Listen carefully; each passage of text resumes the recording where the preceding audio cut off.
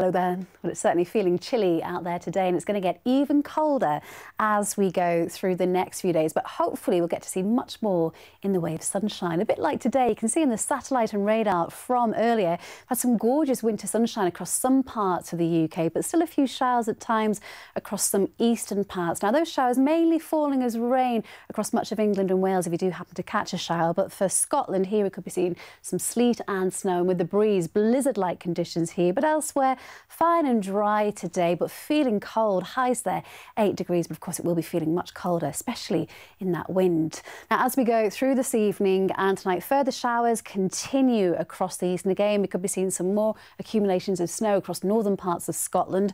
Elsewhere, it's dry, lengthy, clear skies. We're going to see a severe frost across western parts, and there may be some icy stretches where we do see those showers. Take care. Bye-bye.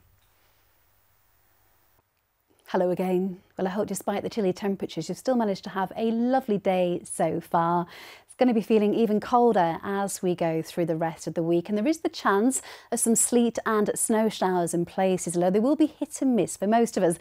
Still a good deal of dry weather in the forecast, but there will be some widespread frost around, and also where we do see any showers, the risk of some ice too. So let's take a look at the bigger picture, where you can see we're drawing in our airflow from the Arctic. It's cold northerly winds spilling right across the UK, and our daytime temperatures really struggling. By day, barely climbing above freezing, and for some areas by the time we get to the weekend, it could be as cold as -10 overnight.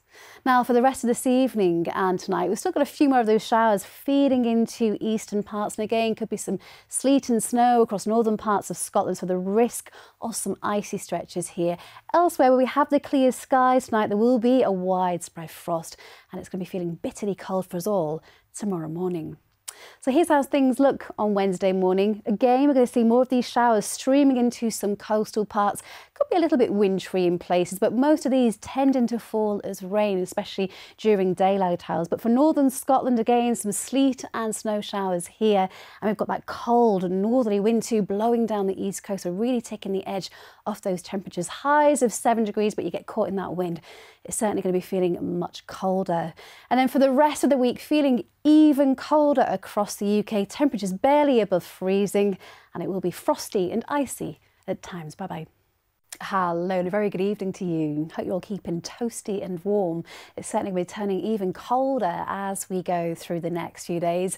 There is the risk of some sleet and snow showers in places, but these will be hit and miss. For most of us, actually a good deal of dry weather in the forecast, but most of us will be seeing a widespread frost. And if we do see any showers, there is the risk of some icy stretches too. Now, for the rest of tonight, still a few showers around at times, especially across more eastern parts. And again, some of these showers can be turned to sleet and snow across parts of Scotland. So here, of course, there is the risk of some ice. But elsewhere, where we have the clear skies tonight, very cold and frosty. And that's going to take us into a bitterly cold start to the day on Wednesday morning. So again, more showers at times along some coastal parts.